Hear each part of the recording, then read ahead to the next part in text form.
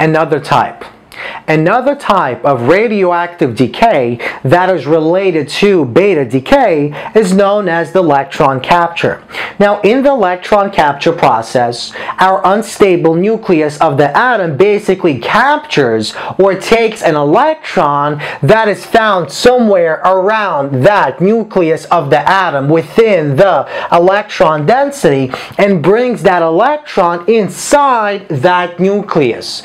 And once it is brought inside that nucleus, that electron basically combines with our proton to form a neutron, and in the process, the proton and neutron essentially disappear, and a neutrino particle is released into the surrounding area. So basically, the equation that describes what takes place within the electron capture decay is given by this equation.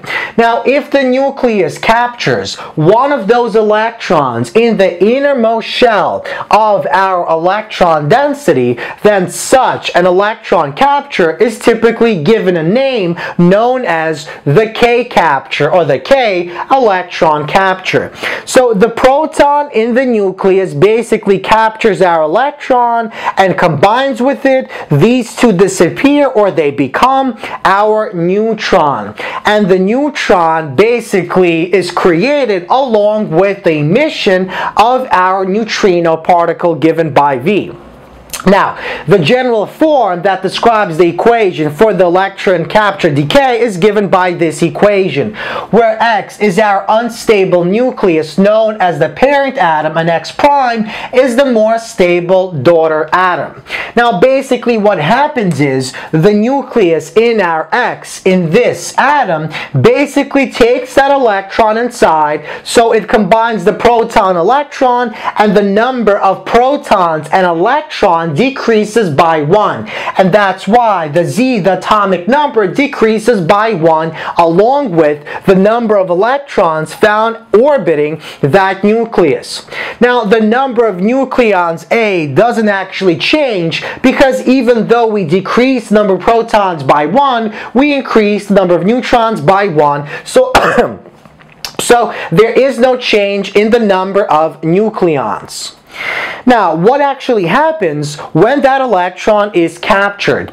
Well, when one of these electrons in the inner orbital is captured by the nucleus, it creates an unoccupied quantum state, so it leaves an empty space in which another electron that is higher in energy can now basically transition into that lower in energy and more stable quantum state, and that means when this transition takes place, when an electron goes from a higher quantum state to a lower quantum state, it releases a photon of energy. For example, if the frequency is just right, our photon can be an X-ray. Now, the question still remains, why in the world would it be beneficial for our nucleus of the atom to actually capture one of its electrons? Well, when the number of protons in the nucleus is too high, while the number of neutrons is too low, we know that that type of nucleus contains very high electric repulsive forces as a result of those protons, and that basically creates an unstable system.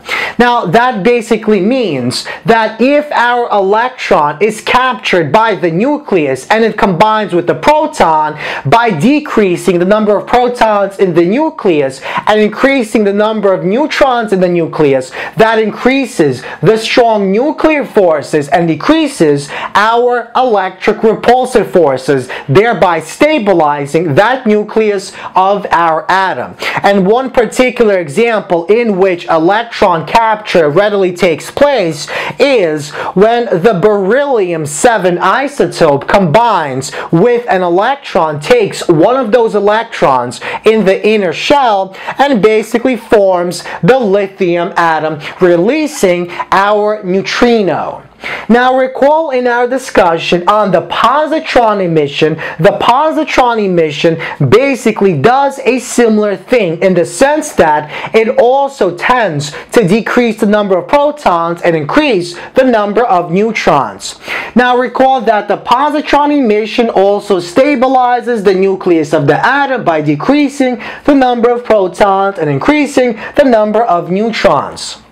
Now, the question is, if they both essentially do the same thing in terms of stabilizing our nuclei by decreasing the number of protons, so that basically means these two types of decay readily compete with one another. Now,